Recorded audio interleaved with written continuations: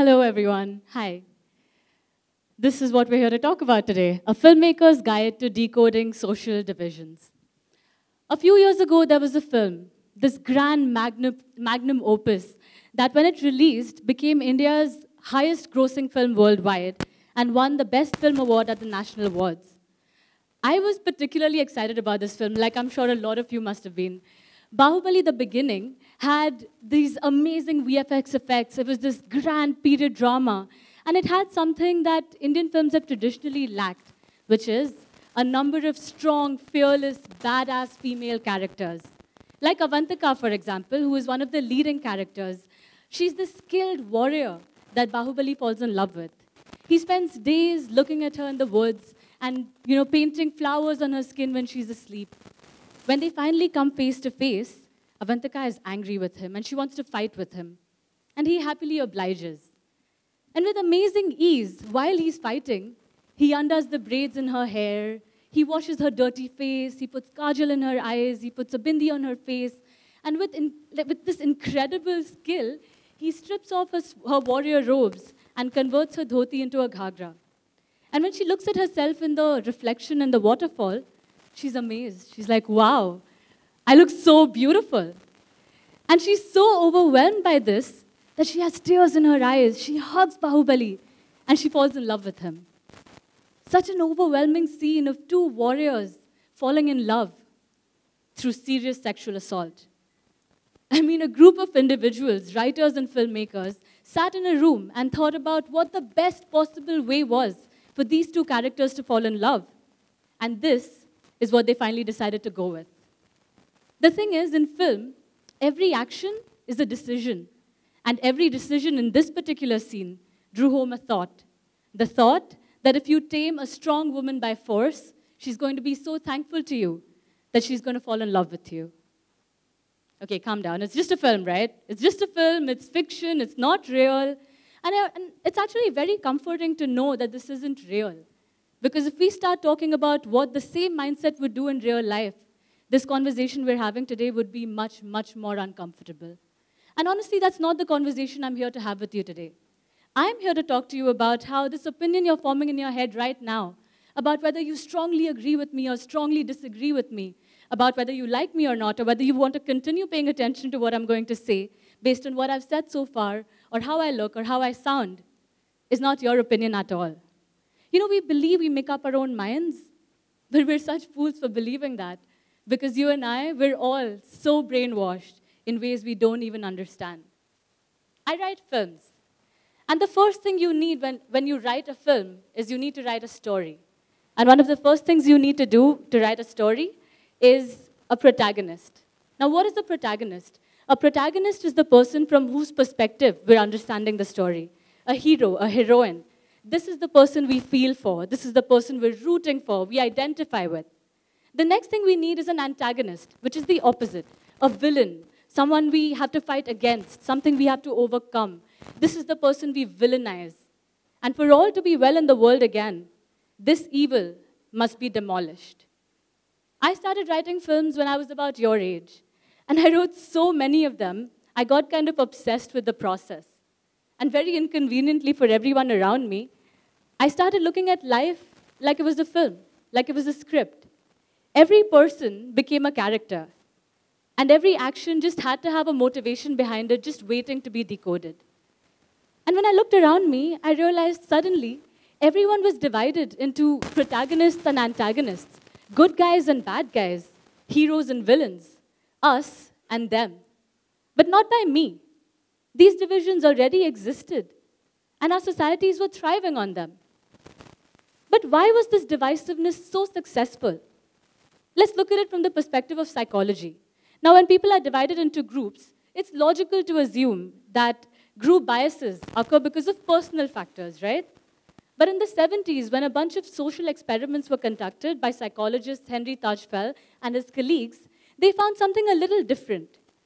They developed what is called the social identity theory, which explained that the minimum condition required for display of group biases, like prejudice against members of another group or favoritism towards members of your own group, was simply being a member of a group.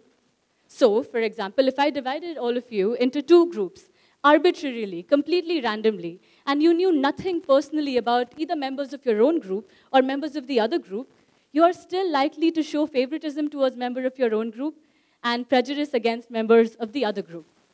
Now let's look at the same phenomenon, the us versus them phenomenon, from the perspective of evolutionary biology. Award-winning filmmaker and systems researcher Anand Gandhi echoes the conclusions of several neuroscientists and evolutionary biologists when he says that we are hard-coded to have notions of kin and other. Because in forest and savanna environments, which is where we emerged as a species, it had survival value to understand who we shared our genes with and who are the others who are going to compete with us for those resources and try to steal them away from us.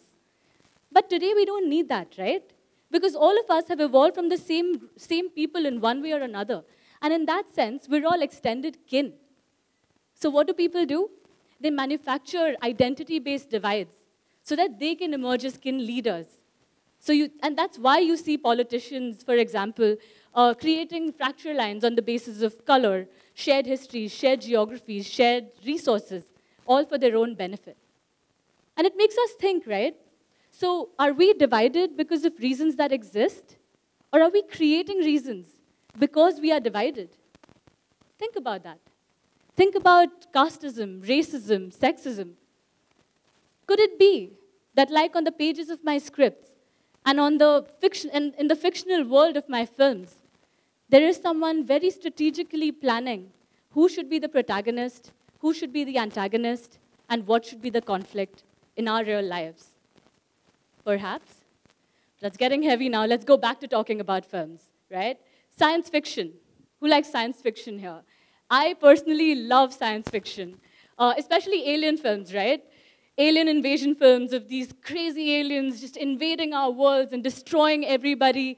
Somehow they always end up in the United States for some inexplicable reason, right? Isn't it strange that when you think about an alien, you imagine this big, scary monster that's just going to destroy you and everybody you love and everything you know? What's strange about that is that human beings have actually never met any aliens in our entire history. In fact, we're actually actively seeking contact and communication with aliens. We're hoping that we'd be able to communicate with them. Isn't it also strange that the term alien is a legal term in America used to describe individuals who don't belong to that country, who belong to another country? If you think about it, aliens is the ultimate other. It's the easiest way to teach us that anyone unknown is going to come and try to destroy us. Which brings us to the question of propaganda, right?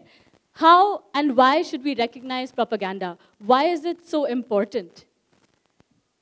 And how do we actually do that? Now, I'm not saying that alien invasion films shouldn't be made. They're really cool, and I really enjoy them. They should definitely be made. I'm also not saying that passionate storytelling should be abandoned and everything should only be shown in a cold, clinical, observational manner. What I'm saying is that we must be able to recognize the difference between passionate storytelling and emotional manipulation. We should be aware of what it is that we are being made to think. And the way to do that is by simple questions and fact-checking. Questions like, for example, why for several decades in Bollywood cinema have bad guys been depicted as dark-skinned? Or why, consistently over decades in Indian television, women wearing Western clothes have been depicted as home breakers? Wouldn't it be awesome if there was a little simple checklist that helped us recognize these propaganda techniques? There actually are. There are loads of these. If you do a simple search online, you'll find lots of articles that educational organizations have developed, distilled, and simplified for us to be able to understand what are the specific techniques used by propaganda. Of course, these techniques will keep evolving as our societies evolve. But if you and I understand the basics of divisive politics, we can hope to stay ahead of these manipulations. Remember, it's always our emotions they go after. They rouse us. They make us feel so strongly that we are compelled to form an opinion and compelled to take action. Now, last year, around December, I had to write a new feature film script.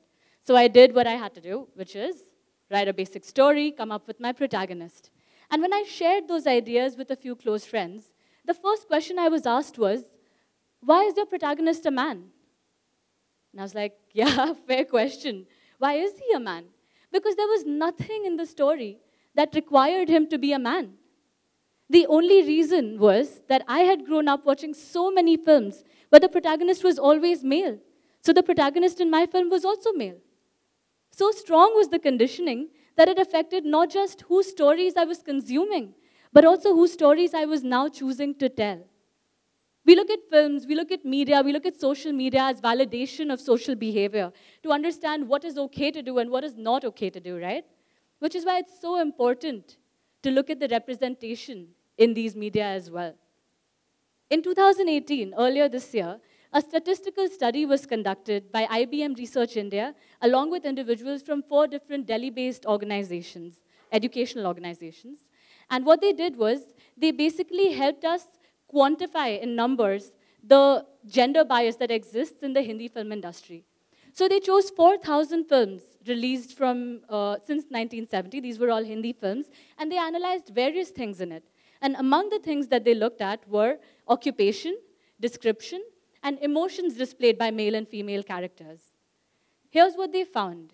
They found that consistently over the years, male characters were described through occupation, an honest police officer or a successful scientist, things like that, a successful businessman. And female characters were described with their appearance, beautiful or simple looking. Also, the female characters were never introduced independently. They were always introduced with respect to a male character, like daughter of or sister of. But the male characters were always shown as independently successful. The other thing they did was they looked at a bunch of movie trailers over the last 10 years, and they saw what are the emotions that are being displayed by male and female characters in these movie trailers. And they saw that over the last 10 years, the biggest disparity was in the emotion of anger. So 23.6% of all emotions displayed by male characters in movie trailers was anger, but the same number in female characters was only 14.5%. And women were consistently also depicted as happy compared to male characters in movie trailers. Now let's expand the same spirit of analysis to real life. How are women being spoken about, for example? What are the adjectives and verbs being used when you describe women in everyday conversations or in news articles, for example? What are the emotions they are being appreciated for, and what are the emotions they are being mocked for?